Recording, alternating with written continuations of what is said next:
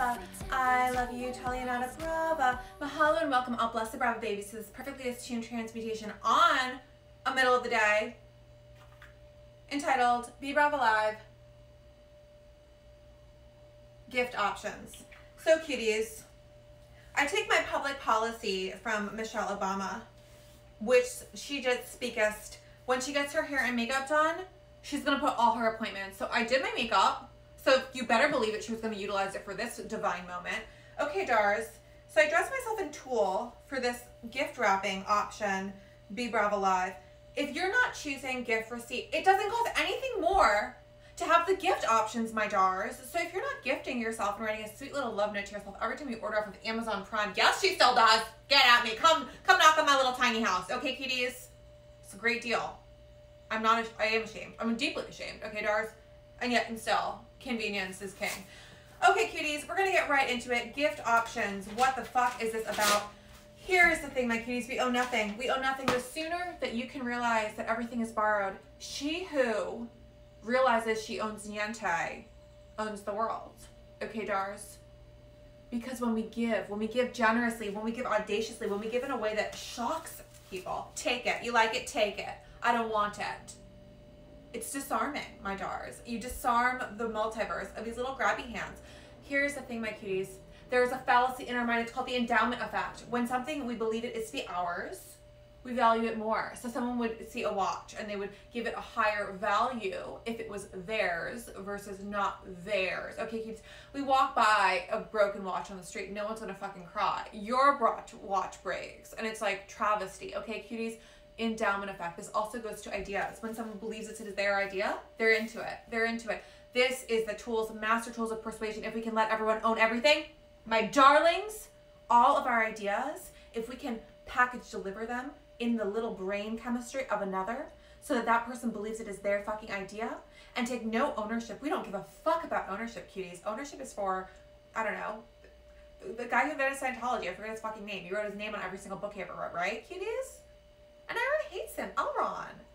Ownership is for the masses, my Dars. We don't need ownership. Okay, cuties. Possession. Possession. You are not to be possessed by your possessions. Do you realize there are more storage units? 60,000, approximately 60,000 storage units in the United States.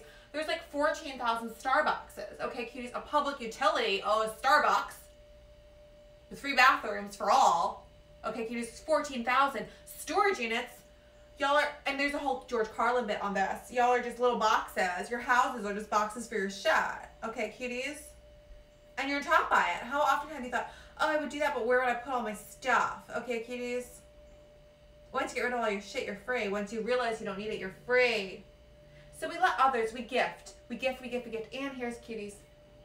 If all of life is a gift to you, if every moment of impatience, if every moment of disappointment, if every moment of a flat tire, if you can be searching for the gift in that moment, okay, cuties, that is the mindset of someone who actually receives blessings. And you don't have to believe in any spiritual woo-woo shit to believe everything's happened for you. I don't fucking know. Okay, cuties, I'm not a quantum physicist or like a whatever, like psychic intuitive when I pretend to be on the internet. Okay, cuties, I'm not any of those fucking things. I'm a human fucking being. Okay, cuties, we can choose the perspective to actually see the blessing in everything, and then what the fuck you find it. Okay, cuties, that is when you gift option your entire fucking life. Is she rolled up? Yes, because she's been on Zoom for 2 hours. You know, babies, I do live by the philosophy of exceptionalism, which means lines and waiting on Zooms are not my thing. Okay, cuties? I like the solo show of Instagram. Okay, Dars. Empathy. Empathy is borrowing emotions. Okay, cuties? Not even our emotional experience is our own. Okay, cuties? I had a friend visiting me. Okay, cuties? Cute, short story.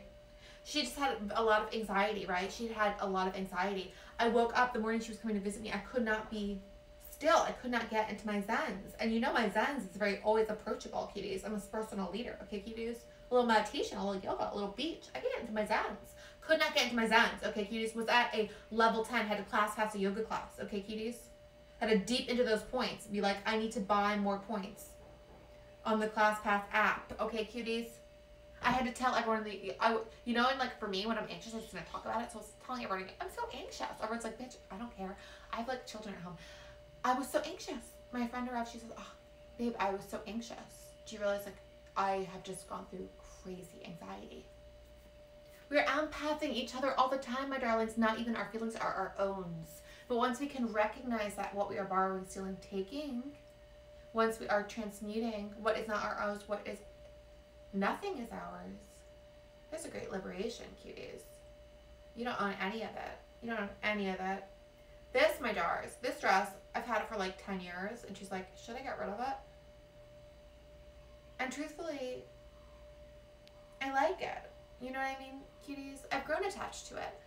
Children, actually, they feel a sense of control by owning things. And that is why actually 5-year-olds, if someone is asleep or in a coma, they don't believe that that person could still own the things that they own.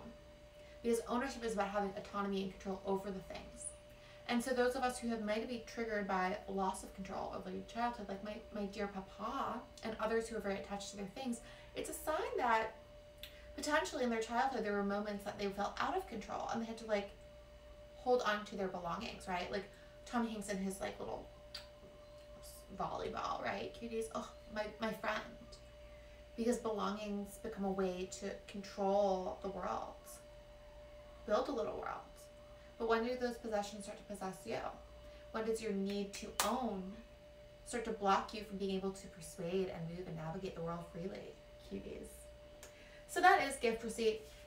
Gift options. Gift options. Always write yourself a cute little note and have them put them in a little package. Okay, cuties, if it's free, always do gift options. And that's all she wrote. She's going to gift herself with a little trip outside. She's been on a Zoom. No more fucking Zooms. Okay, cuties, we are done with Zooms. I want real in the flesh. I want flashy people. Okay, cuties, I want all your flash. I don't want to be on another Zoom for the rest of my goddamn fucking life. Can I see the gift in it? Not yet. Sometimes we have to just be a bitch and then we can see the gift in it. Okay, love you guys so much. I hope that the captions have a great time trying to figure out what the fuck I'm saying this whole time. Bye, babies. Love you so much. Have beautiful, blessed days. And this has been Be Brava Live. Gift options.